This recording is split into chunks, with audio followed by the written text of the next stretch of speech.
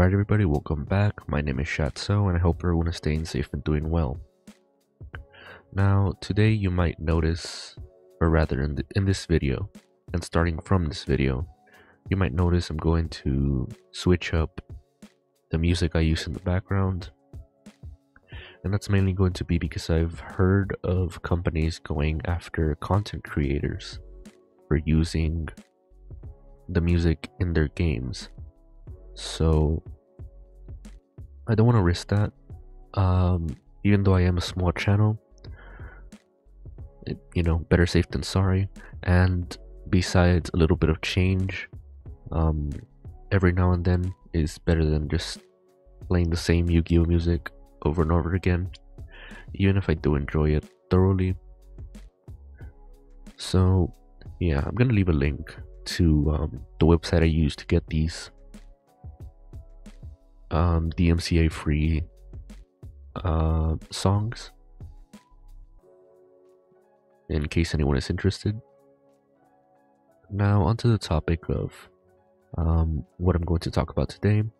So the Cubic event in Duel Links just ended, and what that means is that we have a new event in our hands, and that's just new opportunities to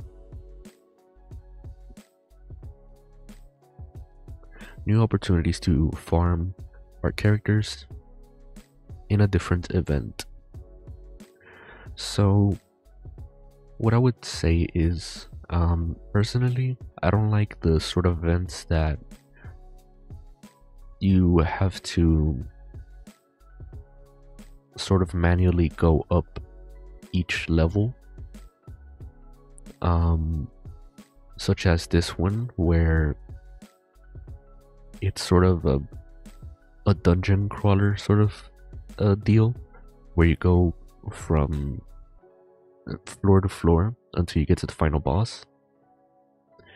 Now they do something similar with tag team duels, and those are okay just because the NPCs are a little more interesting. They have some decent decks, and I will mention I did like the implementation of Dark Blade as well as Tour Guide of the Underworld to introduce the event.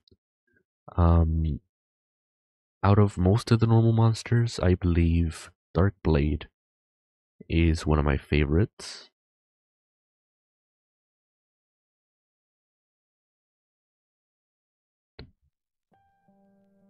And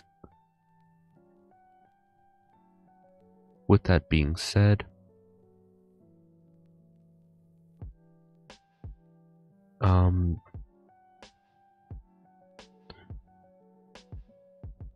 not sure if they're going to uncover more lore as to, what Dark Blade has to contribute. Point being, we're getting new cards. The lottery, we get the lottery thing where we get free SR and UR cards that might be important later on. And at the end of the day, free stuff is still free stuff. And as a free-to-play player, it's pretty important that we take what we can get.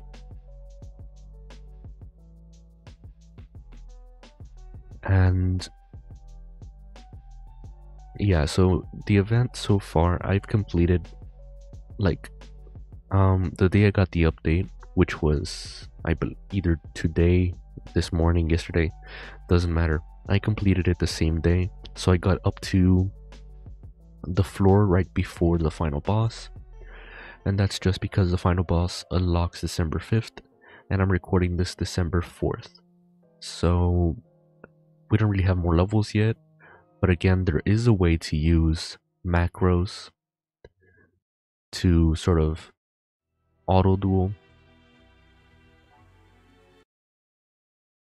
and again, I do want to give props to Konami for granting us the ability to auto duel, just because having to do events manually, having to do those brain dead and mindless duels against weak NPCs It's just not fun, not great. It takes away from the game. What I'm doing at the moment in order to farm the event is I'm going to duel NPCs. Not so much on ranked. I'm still avoiding ranked, but dueling NPCs to get some event keys, event currency, and it's pretty easy to rack up event currency with these kinds of events.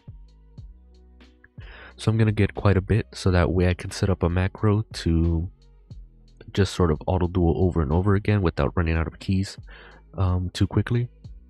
That way I don't have to manually click a bunch of OKs and stuff after I win the duels. And at the end of the day, you do get rewards. Rather, even if you don't get rewards for dueling against the event monsters or whatever, you're still getting XP, which is pretty useful for leveling up the characters instead of relying on gate keys or spawning NPCs over and over again to grind out the levels of your character. And I am grateful for that. Just being able to auto duel is always something I'm gonna appreciate. So another thing worth mentioning is the dual cyclist event ended, the one with the 5 times points Rose Dragon, and now we have sort of the duelist puzzle thing, the labyrinth. I'm not sure what to call it. And I will say, I'm pretty sure you get like a playmat and some sleeves for completing the event. But I already have those from previous times they've done the event. And as you go through the event, you don't get too many rewards. It's just sort of you get rewarded for dueling NPCs and dueling just in general, just for playing the game. You get extra rewards, which is always nice.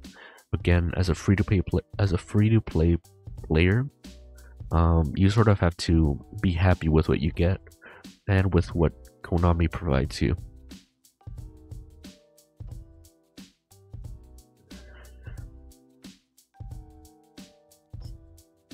Now, last video, I believe I talked about building a Ubel deck. And something else we got was the Karibos. And the Karibos gave us the UR/SR tickets. And thankfully, it was the good UR ticket, the good SR ticket, that gives you a little more options in terms of UR and SR cards. So I was able to get the middle of evolution for Ubel to complete my deck. And granted, it's still not 100%. I still have to mess with it a little bit. But I am happy with the results. I am happy that I didn't have to grind out 100 duels in ranked to get the UR ticket to get Ubel.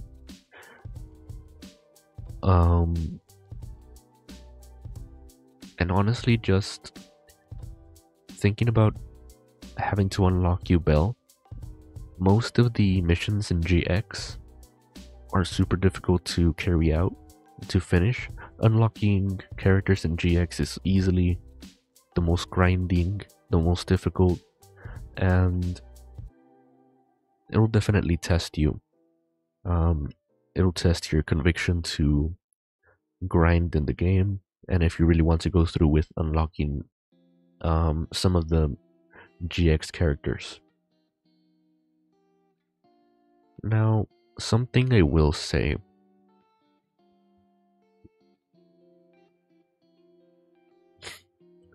just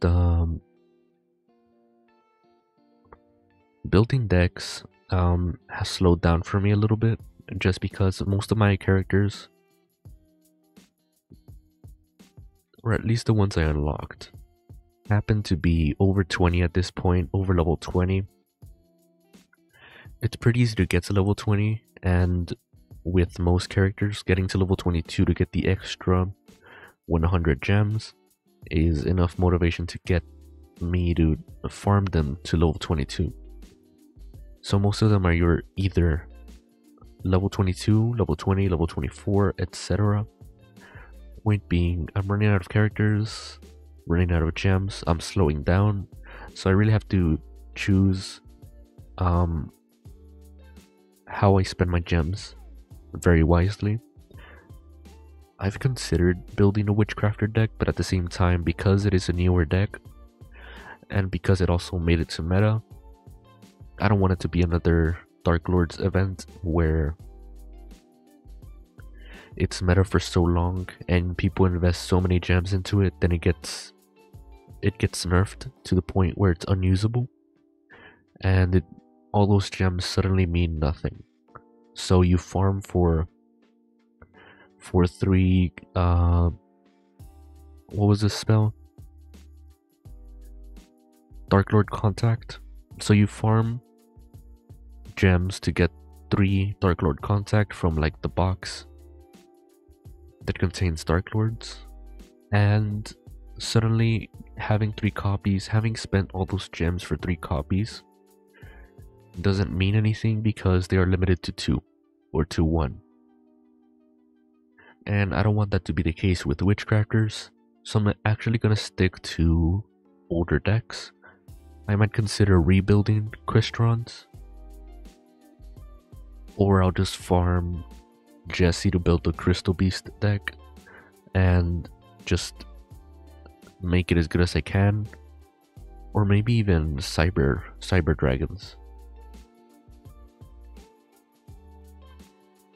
In one of my older accounts, I had started building Cyber Dragons, but it was just so difficult to get DSR tickets to build a proper Cyber Dragon deck.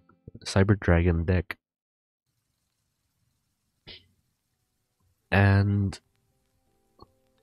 it was very demotivating having to actually grind for a chance at 1 card at a time, even with like a good farm deck for... Wow, I'm actually blanking on his name. I can't believe I forgot the name of the guy who uses Cyber Dragons.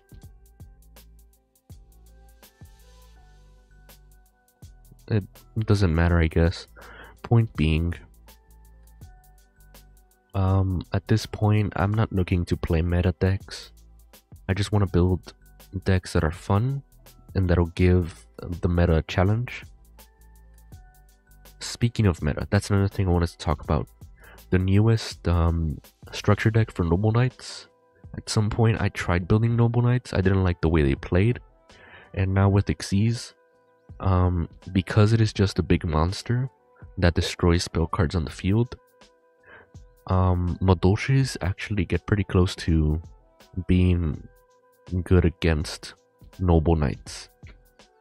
So I actually played against Noble Knights and they got their Xyz monster turn 2. Luckily I got Princess and the spell that negates a monster effect. I got that turn 3, so I was able to slow him down. But then I forgot the Xyz monster could use it a second time, and I didn't play correctly. I tried to go for like a 1-turn kill, but I couldn't clear the board because some of the field spells can't be destroyed, or if they are destroyed, they just get re-equipped back into a monster.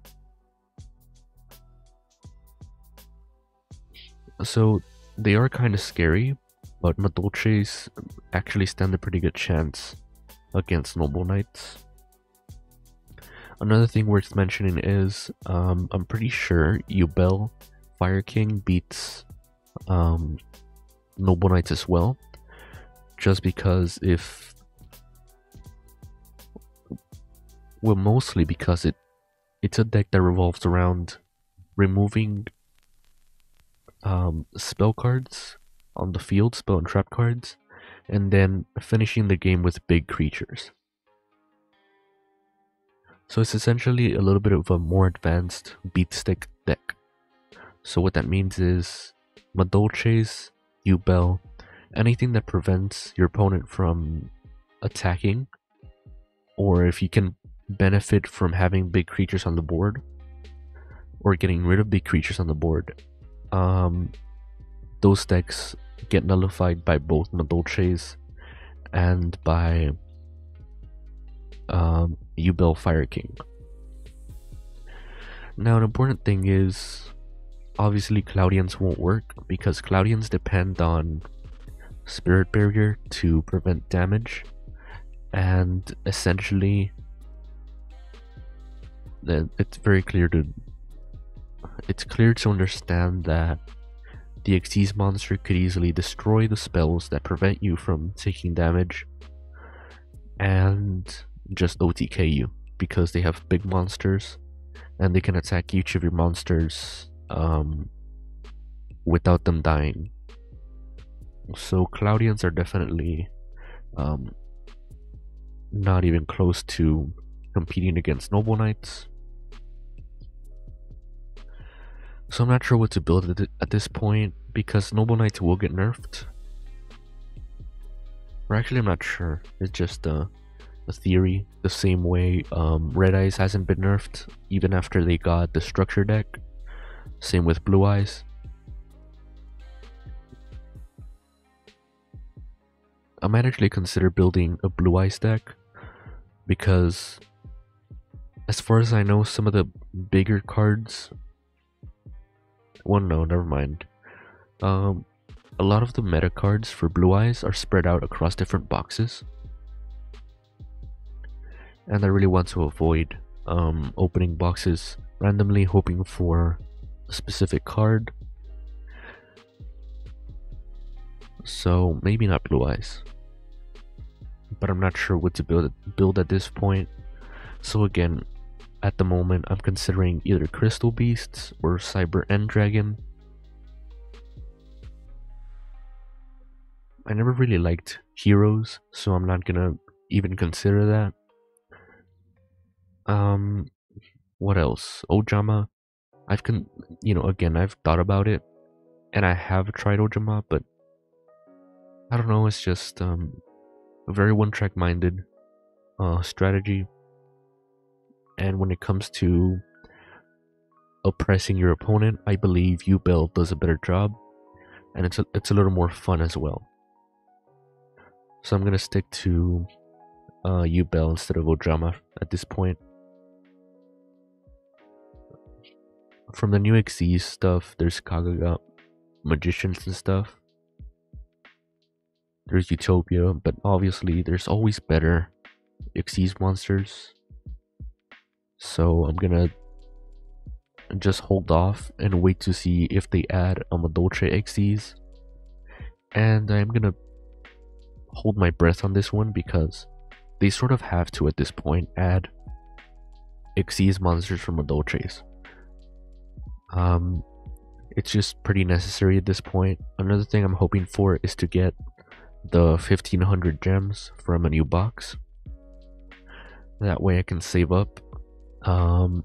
Just because at this point I'm not gonna build decks based off boxes or cards and mini boxes, etc.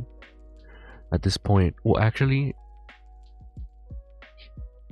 I might finish opening Rampage of the Forest, just because plant decks in general are actually pretty fun. Like, if you're just playing a casual game with no competitive cards, plant decks are pretty fun. So beyond Rampage of the Forest, I won't be spending any more gems, so it'll just be getting character decks. Amazonas is back in the meta, which is unfortunate, and I just refuse to play against them just because they've always been a feel bad. deck to play against. Even if you win, it just feels weird, it feels gross to have had to go through that. Blue Eyes, it's just get Blue Eyes on the board, use effects, etc.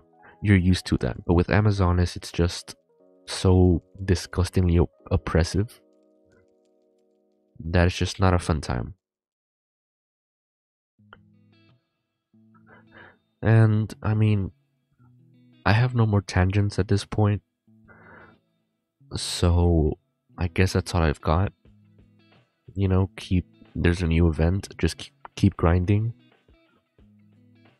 That's what I'm gonna be doing, just auto dueling over and over again, and then using the coins from the duels to try and get all the SR cards, get extras, so I can trade them for trading extras for SR orbs is easily an amazing resource, just because there are some cards in the card trader that are worth getting, either for fun decks, competitive decks, meme decks, etc. The card trader has very good selection of cards you might need someday that you don't even know. So, I mean, I've got nothing else. If you made it this far, I want to thank you for your time. And yeah, Chateau signing off.